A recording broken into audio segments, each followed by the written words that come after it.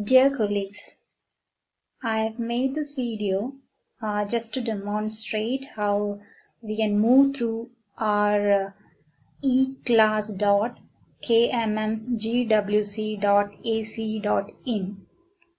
You can find this page, or this is the site home page, once you log in with your own username and password.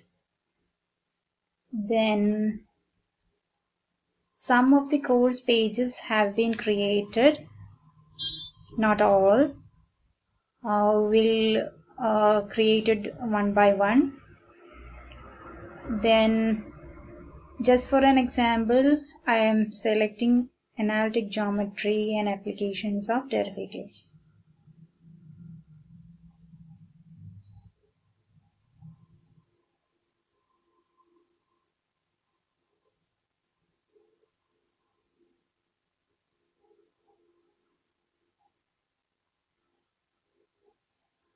Here you can see a button, Turn Editing On. Once you click on Turn Editing On, you can edit the contents of your course page. Here you can find topic 1, topic 2, topic 3, 4. If you want more topics, you can add more topics, or you just click this and you can just edit these topics. Our syllabus is set as Unit 1, 2, 3 and 4. So you can, everyone can follow the same format. That is, topic 1 can be related to Unit 1, then regarding Unit 2, then Unit 3 and Unit 4. And the space here can be used for uploading the syllabus, then model question paper, etc. And under each topic, or this topic 1 may be regarding Unit 1, and if you want to add more resources, you can click on Add an Activity or Resource,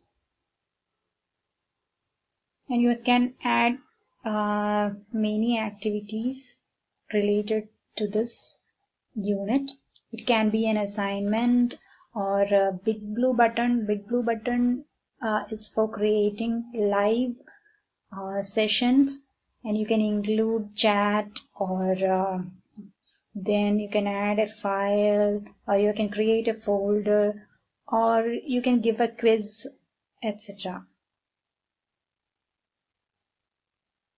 Or here's URL. URL is very useful. You can give an address regarding your topic, so that students can refer to that URL.